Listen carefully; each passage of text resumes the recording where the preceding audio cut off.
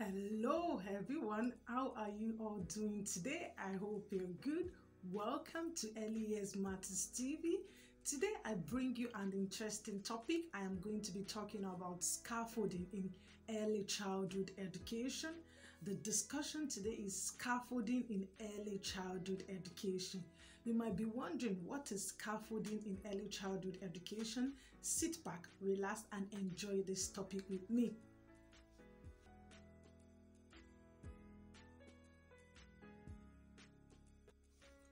So, what is scaffolding in early childhood education? Okay, so scaffolding is the level of support a child receives when he or she is trying to accomplish or complete a task. Okay, so scaffolding has to do with the level of support a child receives when he or she is trying to complete a task or is working on a task in early childhood. Okay, so I'm going to link one of the psychologists in early childhood. For some of you that you're familiar with early childhood or you're working in the area of early childhood, Vygotsky's zone of proximal development, Vygotsky talked about scaffolding. Okay, so Vygotsky talked about the assistant, the adult or peers offer a child when the child is completing a task. Okay, so that's what Vygotsky is on about. Vygotsky is on about the level of support a child receives from an adult or are able peers in relation to when a child is completing a task. Okay, so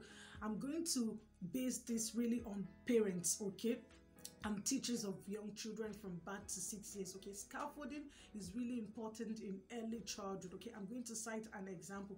For example, if you have a child completing a puzzle, a child is working on putting a puzzle together, and you can observe that this child is really having difficulty completing this task. Okay, so that's when you as the adult step in, whether you as the parent, guardian or teachers of this child, okay, you step in to offer this child assistance in relation to the child to be able to complete this puzzle. It's really important, and you have to step in just to make sure that the child is still interested in completing this puzzle, because sometimes when children are frustrated, they're trying to put a jigsaw or puzzle together and it's not really working out.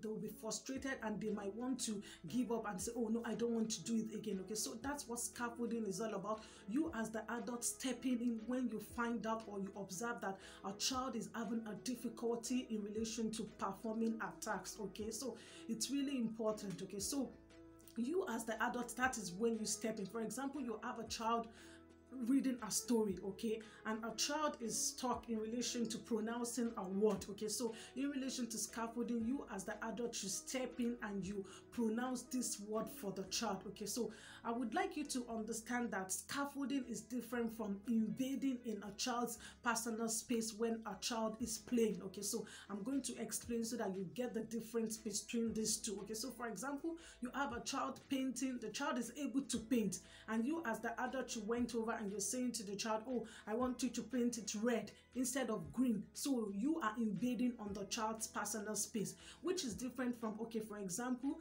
the child is having difficulty in relation to the color that they would like to use to paint. So you as the adult can step in and say, okay, what color would you like? Okay, would you prefer to use green or red? So you're giving the child the choice to make in relation to when the child wants to paint. Okay, so scaffolding is really important in early childhood. Okay, scaffolding will help a child to stay in track, okay, when they are completing an activity. When you as the adult, you step in, you offer help to the child, it's going to make the child to stay focused to be able to complete this task. Okay, so scaffolding is really important to you as the adult. And in relation to scaffolding, that's when observation comes in. Okay, because how would you know a child need help if you do not observe the child? So it's really important going forward, whenever a child is engaging in an activity, you, whether you are the parent, okay, you're the guardian or you're teachers of these children, you need to observe these children so that if there's a need for help, then you as the adult will be able to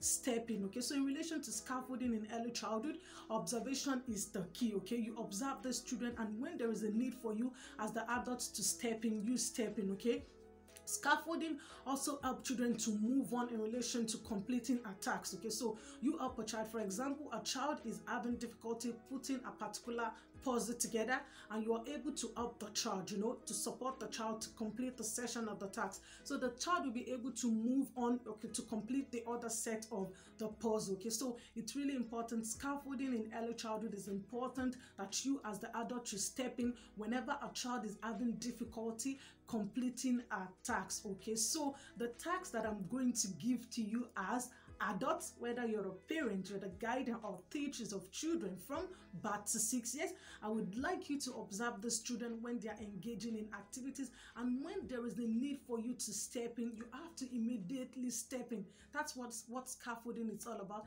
It's not a time for you to say, okay, the child should be able to do it, I'm not stepping, or you're ignoring. Okay, no, you step in and you support this child to be able to complete this activity. So the task is, you observe children whenever there's a need for you to step in when they are completing an activities.